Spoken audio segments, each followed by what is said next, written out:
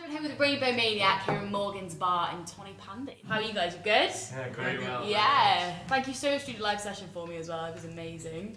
Really good. Thank you very much. It's nice to hear some of the tracks like stripped back as well, because some of them I haven't heard stripped back before. So is it quite nice? Do they start off quite stripped back, your tracks normally? No, well, I don't know, like I suppose at some point it starts off. Yeah, of course. The very start is extremely stripped back, yeah. Yeah, because it's just a guitar. Exactly, yes, it starts off stripped back. But I think I'm starting to enjoy these versions of songs more than the full band version. Yeah. You've been playing them for so long. Yeah. It's nice to do something a bit fresh. Of course, yeah. It's nice to mix them up a little bit. As well, you guys are really on the scene as well, the Cardiff scene in particular. Like, you've been playing with like Boy Azooga, and you play a lot with Buzzard and Sock and CBC. So do you find that it's quite a nice scene to be a part of, because it is all up and coming and there's some really exciting bands coming out of Cardiff at the moment? Yeah, definitely. Yeah, sure. I mean, say like 3 years ago there wasn't, I mean, people would probably hate me for saying this, but I don't think it was as much of a scene as it is now. Yeah. Like when we first started, there was like nothing. Yeah. Really? We had like Tibet and stuff, and you know, because that's really our first Cardiff circuit gig was supporting Tibet. Yeah. You know, and I think like before it felt like there's loads of individual bands. Yeah. Doing their own thing. But now it's like all bands together. Putting on gigs together, going to each other's gigs. Yeah. You know, and like obviously Boy Azooga doing well makes everyone want to go out more and do things. Makes you realise it's actually possible. Like, absolutely, yeah. Because I mean, you guys wanting to get out of the UK, out of the Cardiff and stuff like that. Are you looking to go? Because you've played London for Surf Sounds, and you've done places like Sheffield. So do you find you get good reception there, and is it kind of get you want to go out more? North. London has been great, hasn't it, as well? Yeah, I find like in Sheffield, like the crowd is much more appreciative of it, of everything. Like they buy all the merch and stuff. Yeah. And, like they actually give a shit. Yeah, rowdy crowds, Well, mind you, like some of the gigs we've had in Moon Club and not to say Cardiff doesn't. It'd be insane. Like strangers. Do you know what I mean? Like people who never played it before. Like, it's kind of like to see a crowd you've never seen before. Actually go mad for you. It's like, you know, it's quite a valuable thing. Absolutely. It's nice, like. And you're going to be playing Tramlines as well very soon, the Fringe. How are you feeling about that? We're told to make that I think we'll probably get sued if we don't say it's Fringe. Fringe, Tramlines, Fringe. Yeah, how are you feeling about that? It'll be nice going back up again. He wasn't Can't wait. as certain himself about saying Fringe, making a point about that when he gave us the gig. I'm pretty sure he was sold as a bit of a Tramlines. No, I'm pretty sure he said Fringe. I think he led us down the other path. No, I don't think so. The Tramline half. The Fringe. Fringe. Well, it was a free entry gig, so it should be class. Like. Yeah, it's gonna be fantastic. I got a friend Meg, she's from Sheffield, and tell us about Tramline, saying that like, you know, it's probably the best place to play for up and coming bands. You know, in the UK, because it's free entry and like. It's a massive young scene for the music scene. Everyone they all just want to go to these gigs, and it's all free, so they can spend more money on drugs and drinks. It was great. Everyone's into like guitar bands, do you know what I mean? Yes, yeah. It's good up north. It is good. And the BBC Biggest Weekend as well. You played that, and Janice Long has played you on a show, and you did say that you love her more than Guinness. So is that well, I didn't say that, right? No. Who said that? Connor. It was Connor, but he's only just gone into Guinness. He's not. Okay. Do you know what I mean? So after a few years, so is it a lot of love for Janice Long? She is amazing. Guinness? Yes, Janice is amazing. Yeah, she's class. Yeah, she's really nice to us as well. So. That's good. Because you've been working on some new tracks as well, and you've got some new stuff coming out hopefully soon with Charlie Francis. How has it gone down in the studio for you guys? It was amazing. Because we went away to the studio in Mid Wales or something. Giant Wafer. And then we like stayed there for like 3 or 4 days. With a cat. With a cat. Yeah, the cat. Yes. Yeah, so waking up like in that remote place. Cooking unhealthy fried foods. And it was covered in snow, wasn't it, the first 2 days? Snow. Surprised we even got it. We brought our friend Eli, the photographer, with us to take some snaps. The talented Eli. It was fucking Wasn't there a piano there that Tom York used? Not Tom York. That's Radiohead, isn't it? Yeah. Wasn't him?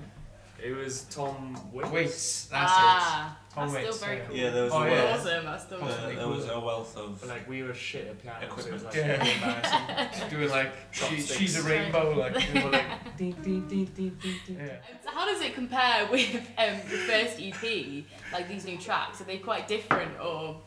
Yeah, they're quite a lot different. Yeah. They're just like a bit more grown up, I suppose. Yeah. Like distilled. A bit more. Like a whiskey's distilled. Like a song is distilled. Yeah. A few more layers. Decanted. Yeah. Decanted. Decanted. I don't know. It seems like there's a lot of content in each song. So much decantation. Decantation. Yeah. I like that. Yeah, the first 4 tracks on the first EP were all done in like one take, pretty much. Yeah. And it's all really raw and in your face. Yeah. Yes. Whereas there's a lot more like overdubs and reverse guitars. And we were like, fuck it. Go for it. Like first song in reverse guitars. Yeah. 3 hours. Yeah, we didn't actually finish everything. A sitar. 4 days. Oh sitar makes an appearance. Yeah. Yeah, that was amazing. I love the sound of that. Yeah. It sounds really good. That's really cool. I'm really excited to get them out, but it's going to be a while yet. There's a spoken word section in one of the songs.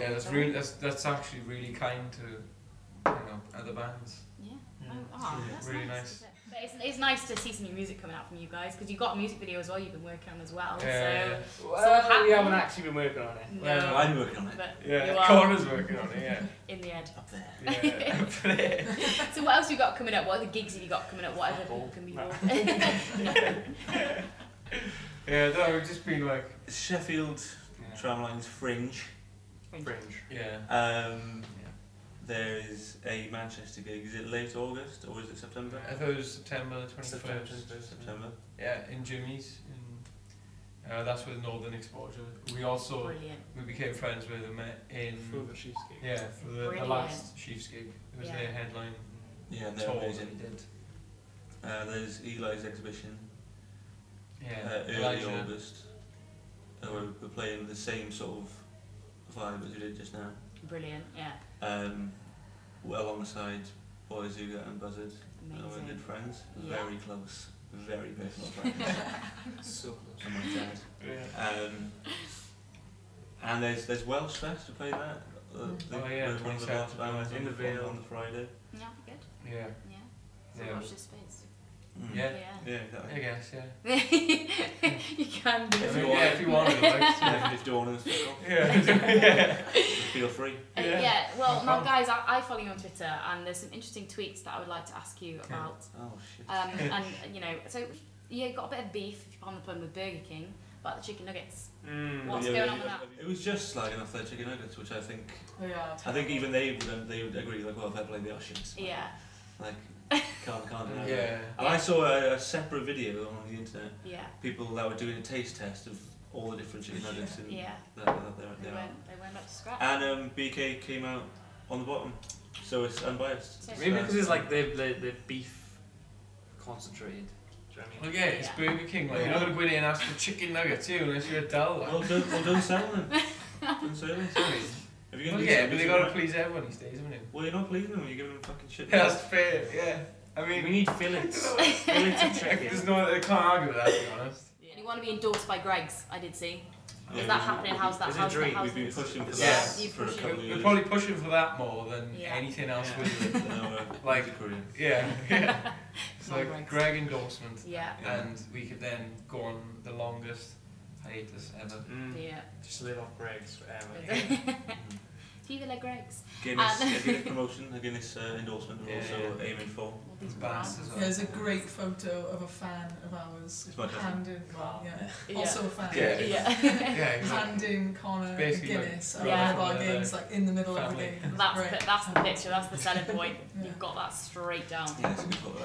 Now, finally, guys, in my blog interview I did a couple of months ago, you did say that you take a lot of influences from Manchester and Sheffield bands. So, if you could take one of your tracks back to the 90s and record it when, the big 90s kind of Britpop, kind of Oasis and Blur and all that, when it was at its rife, what track of yours would you take back and record? What would have the best chances of being successful and fitting in that time? Or just one that you'd love to take back and make proper 90s it up? Well, Strange is already really 90s. It's a rip-off. But also, our friend Harry says, because he's heard one of our new songs, he says that the melody, the vocal melody in it is 90s, like incredibly 90s. So maybe that, but... Is that in Manson? $1 Million Manson? Yeah, $1 Million Manson, yeah. No one's in one of tracks. Yeah, no one knows what that is. No one's gonna know. Brand because we released it and no one was unreleased anyway. Track. Yeah. No. That's well, you would take a couple of tracks back, so that's the main thing. Well, guys, thank you so much for chatting to me today, and the session's sounding awesome. And best of luck for the rest of the year, and best of luck for the weekend. Yeah, you too. Thank you very much. Cheers. Thank you.